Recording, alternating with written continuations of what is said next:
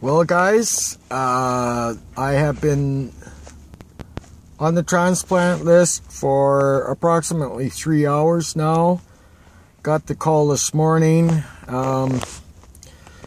So all the hard work and the stress has been well worth it. Broke some records actually for the application process and getting things done. Typically 6 months, 3.5 for me.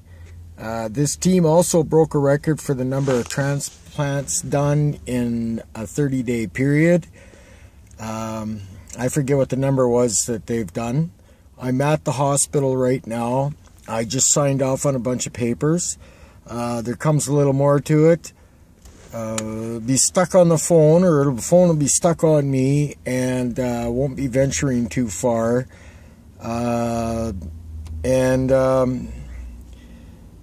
Holy smokes, I just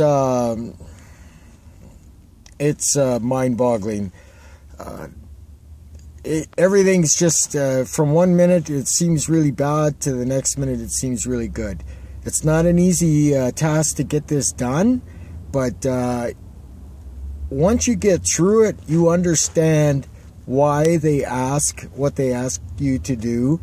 And it seems like times are testing you. They're not. It's the way the program rolls. And you're not a doctor, or maybe you are, then you might understand why they do what they do. I'm just a simple truck driver. So it was a little difficult for me, but now that I've gone through this and I'm listed, I completely understand. So that's the deal. Anyway, here we go. Hopefully the next video will be as I'm getting wheeled into the old room there to get my new islet cells. Woohoo! Have a good day. I'm having a damn fine one. Thank you.